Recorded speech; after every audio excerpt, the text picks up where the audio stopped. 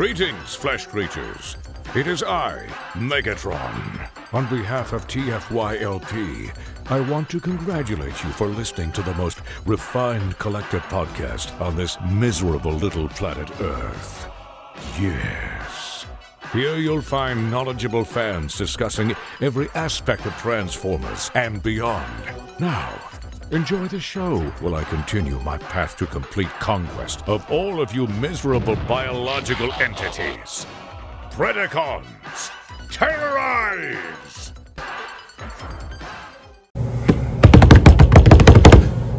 Welcome, friends, to Cut the Tape. That's right, I am Rick Alvarez here at the world-famous Frame and Picture Shop in Wilbraham, Massachusetts. My shop. Get all your stuff framed here. Please get your stuff framed here. So, I was messing around down in the basement last night. It's very cold down there. I'm not filming down there. It's very cold, very evil. And I brought a box up with a lot of brown boxes in it. So today,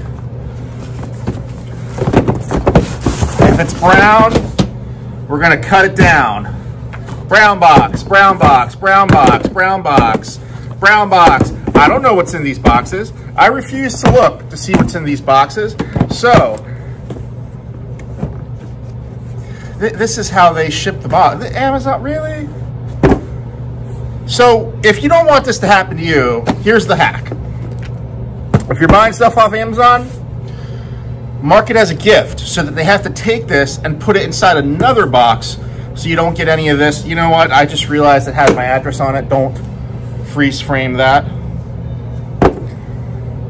All right. This is a box. Obviously, it says Hasbro on it. I don't know what's in this box. It doesn't tell me on the outside. It just says USA and Canada. Paper box. That's all it says. Let's find out what's inside. So this show only exists so that I can get motivated to open stuff that I will let things just sit for years until I open them. I've got well over 300 Lego sets that they're just sitting there. I have so many Lego sets that I haven't built that they're starting to make new versions of those Lego sets that I have. So my process is I take the Lego box, I put it by the stairs. That means I'm gonna take it up and open it. The box makes its way to the top of the stairs and it sits there until I decide today's Lego day. Let's play with Legos. Legos take up a lot of space.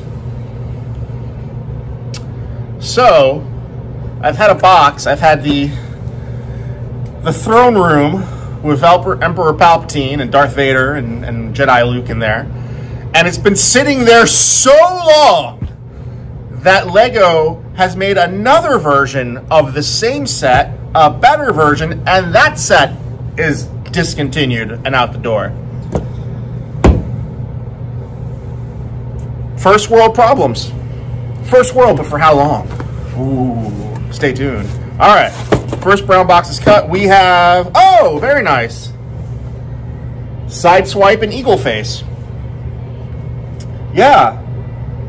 Maximal Skywarp.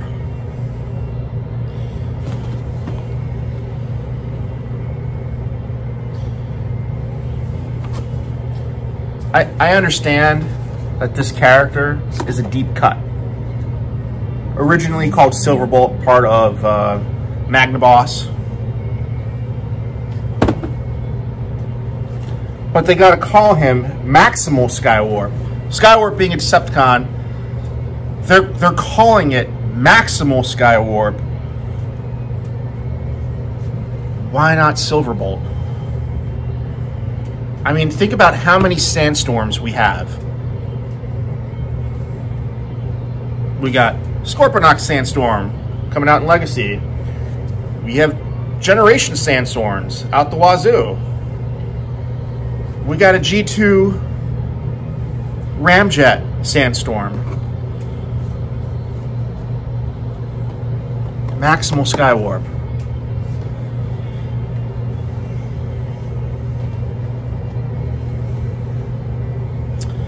All right, let's just go ahead and cut this tape. Now, a lot of people stick their fat sausage fingers in here and they crease that box. Nope, that's not how we do things. If you want to keep the, I mean, if you're going to open up a his tank, yeah, I mean, they're like 15 bucks at Walmart now. I bought all the his tanks. I just rip the box open. But I want to keep this box. I want to display this box. Oh, and I'm going to put a little note in this box saying what it was. So one day when I don't sell this, I'll just put it back in. I'm not going to sell them. I'm going to leave this to my kids. I'm going to leave this mess to my kids. All right. So I take the non-sharp side of the blade, stick it in, lift the box flap up. No crease. No crease. Beautiful. That's how we like to do it.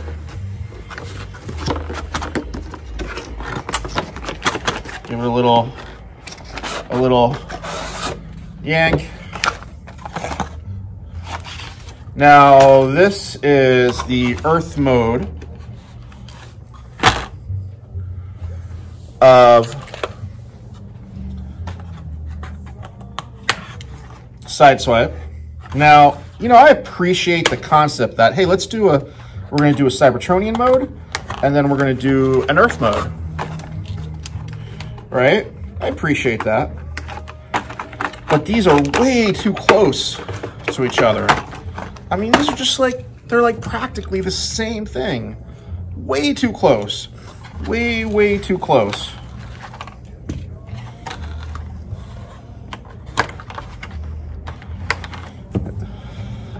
And I believe the Cybertronian version didn't even come with...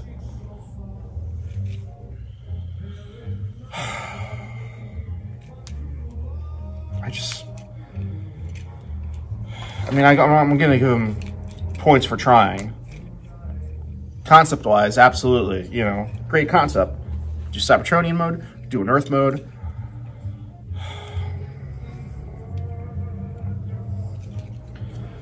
I mean, it's necessary.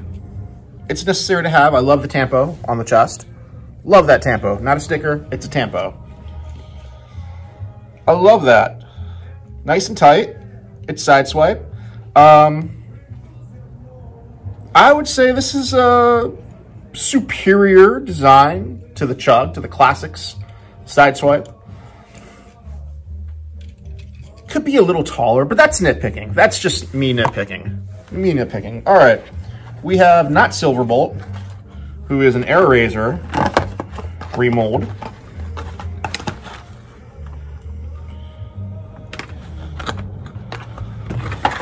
And we have freed him from his package.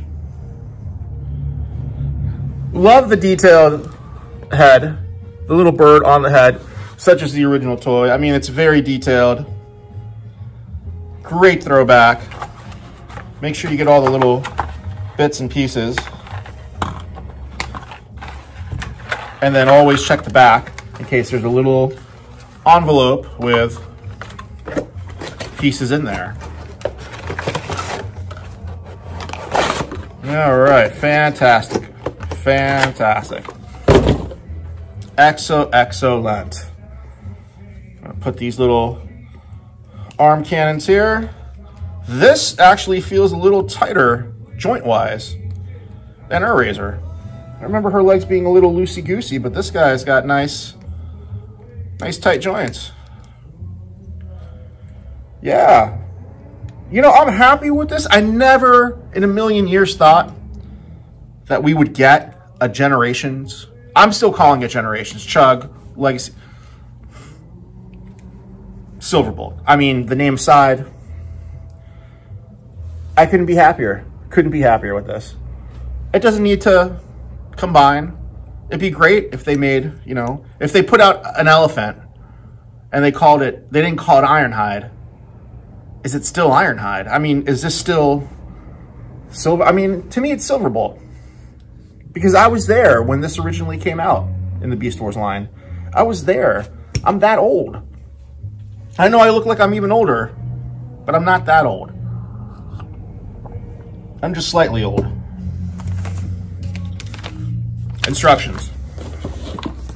Yep.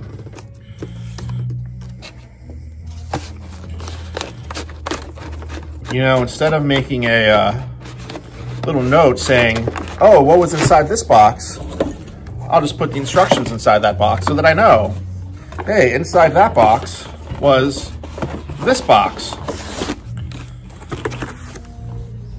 Fantastic. All right, this one has a label on it. I'm not going to look to see what the label is. This one is War for Cybertron Trilogy. This is an older one. Not going to see who it is. Not going to see who it is. Now, I always get one to open, one to keep sealed, but with the brown box, I don't feel it's necessary. Unless there's a box inside the box. And there's not, but I think Sound Blaster was like the one guy. I opened them and I'm like, oh, there's a box in here. Very nice. US official release of they call them Artfire Nightstick. Beautiful. Absolutely beautiful. How wonderful is that? How absolutely wonderful is that? Gorgeous. And I love that there's no twist ties holding him down.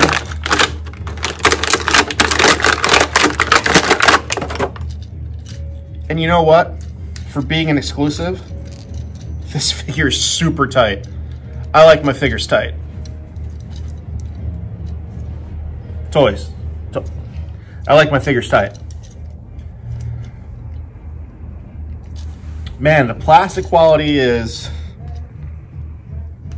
almost feels like there's a different thickness between the arms and the legs.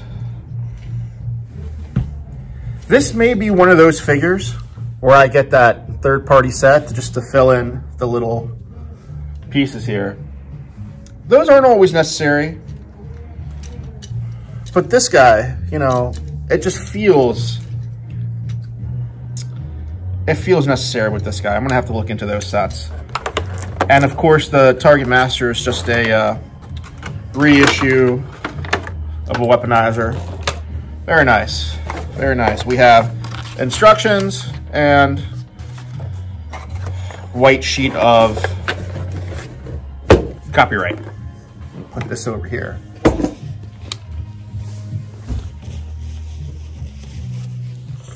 All right, hand sanitizing time. Woo! Who else we got? Let's do this one. This box. This box. Brown box Saturday. Brown box Saturday. Brown box Saturday. Oh, it's one of those coin guys. The golden disc guys. I haven't opened any of those yet. I wonder if I have all four. I know I have all four. I just wonder if I have all four here. Oh, Pterosaur. Very nice. Now, you put all four boxes together, you form the golden disc. However, all four boxes are not the same size. Again, points for trying. Great concept.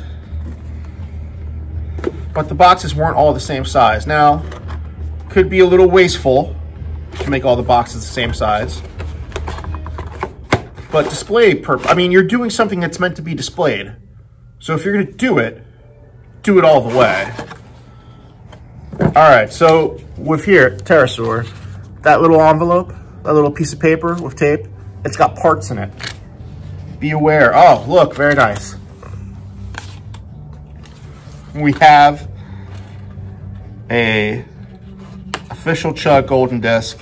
Again, did I ever think we'd get to the part where Sounds of Earth, where we'd actually get this in the Generations line, where we get Beast Wars in the Generations line?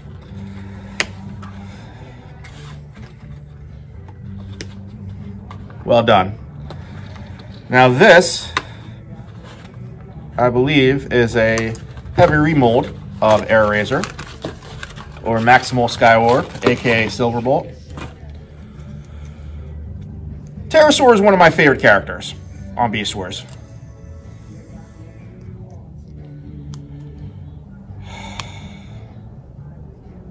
Hey, he and Scorponok were dispatched at the beginning of Season 2 at the dawn of the Transmetals, but they were supposed to come back. They were being transformed, transmetal-wise, as they fell into the lava, but the story just didn't allow for them. They never got around to it. Who knows? There was a transmetal pterosaur figure. Who knows if that's what would have been in the show, or if something like a Transmetal 3. These little pieces were in this little piece of paper. And they, yeah. Oh, they go in the arms.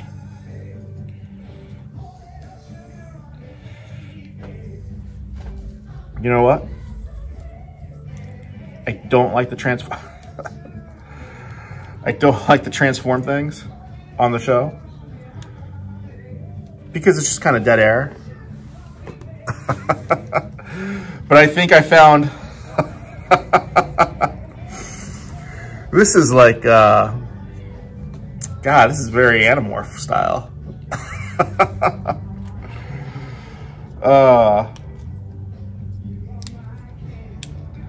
Man, that pterosaur head, that is dead on, especially with the smirk.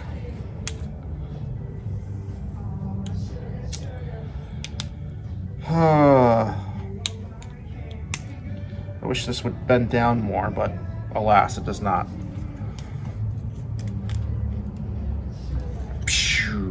Very nice. I like that he's petite. That wing keeps falling off. That's gonna be very annoying. Don't do that again. Okay. Super tall. Super, super tall. I wonder if this actually, yeah, this looks like it has to come down just a little bit. There we go. Now this head is falling off.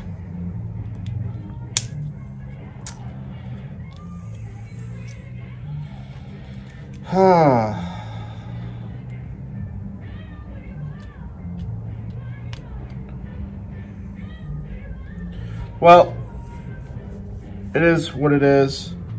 It is a super petite, super tall pterosaur. It's almost too tall for pterosaur. He's taller than Sideswipe. Now, a pterodactyl could be huge, could be bigger than a Lamborghini in real life, but you know what this guy needs? He needs his blaster. Oh, yes, and he does have it. Excellent! He's got his blaster. Does he have a way of holding the golden disc? No. Does it matter? No. Doesn't matter. Pterosaur. Super happy with it. It's tight, except some of these pieces do fall off, but the legs and arms are super tight, which means it's going to be super easy to stand. That head. Is this a remold? I think this is an all-new figure, because pretty sure this takes the same design structure but made a new figure out of it. All right. Well, I'm happy. I'm 4 for 4. I'm happy.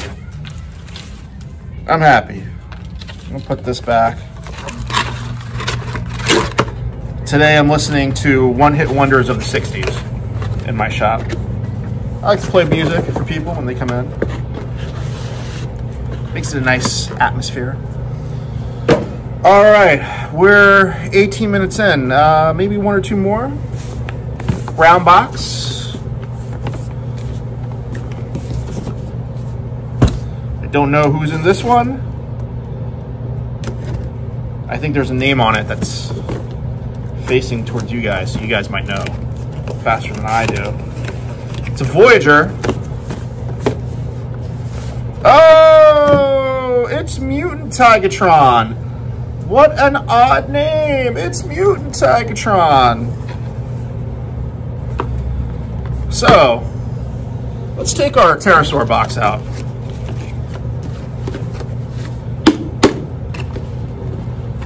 let's take our pterosaur box out. Anyway, see the difference in the size of the boxes?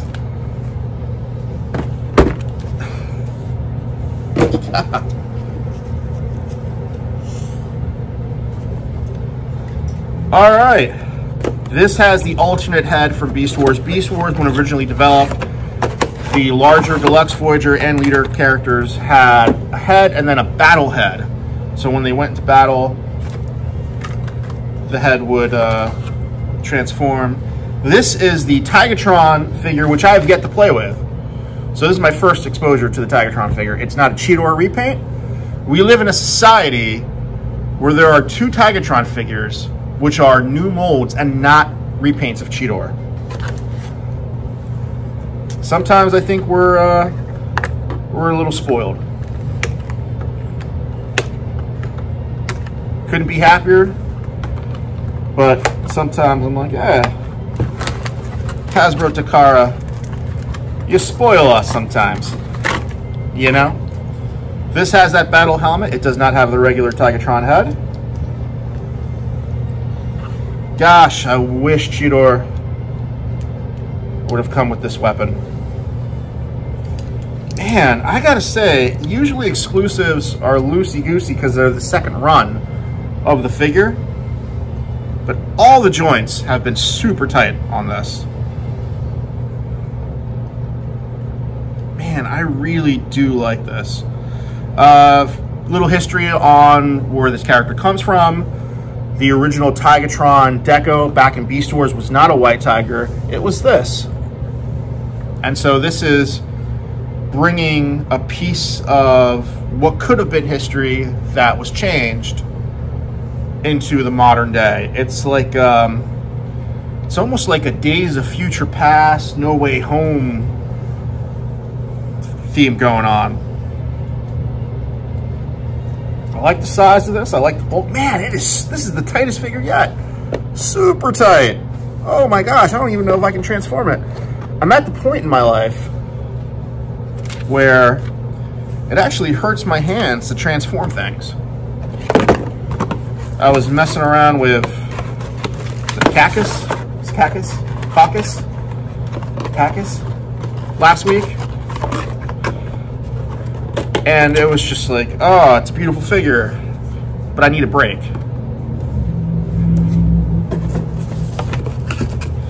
All right, so we got 2 out of the 4. I'm guessing this is another one of the Golden Disc figures. I forget who was in. It was Pterosaur, Tigatron. I forget. Pterosaur, Tigatron.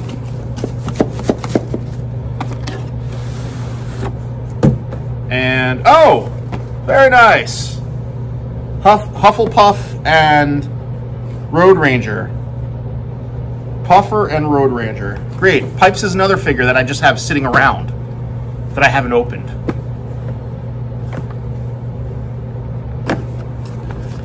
History on these guys. Where do these guys come from? This is another deep cut.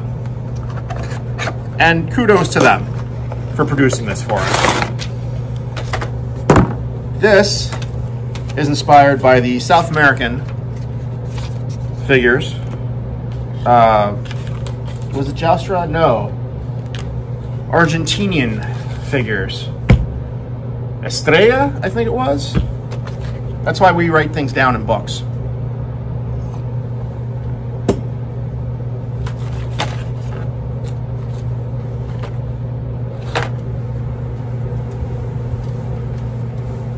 Speaking of books, you can buy my book. And it has all the mini bots in here. So, here are all the McDonald's ones. You know, I'm a fan. God, where are all those mini bots?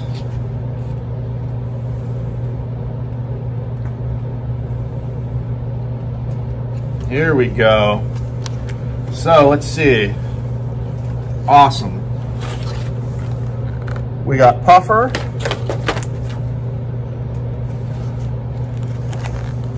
Right here.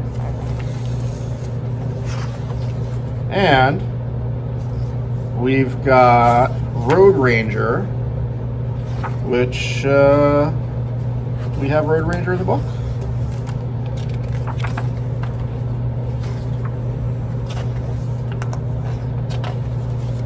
Road Ranger might have been a European one.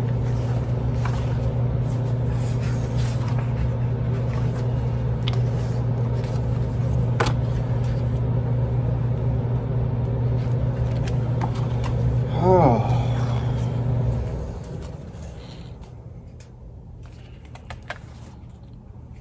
I don't think we have Road Ranger in the book, but get so many different versions. So many different versions. This gives me hope that we're actually going to get a bumper, like a real life, like it's not a cliff jumper, it's not a bumblebee, it's a bumper. Happy with these guys. You know what? I got a feeling I know what these are. These are rescue bots with clear parts. So I'm guessing this might be the last golden disc guy. Let's see. And it is. And I forget who it was. Oh, jackpot. Good selection. Lots of stuff for me to play with today. I'm gonna put them behind me. It's great having your own business because you can have stuff sent to here and not to the house so that the wife doesn't go, you got another box today. Anyway, do what I do. Get a business so that you can have stuff sent to you or have it sent to your office. Wash your hands, get vaxxed, stay healthy, be kind to one another. I'll be at TFCon in March. Let me know where I need to eat in LA. I love Pink's hot dogs. That's amazing. And In-N-Out Burger. Stay safe, love you, thank you, and always find time, even when you're at work, to cut the tape.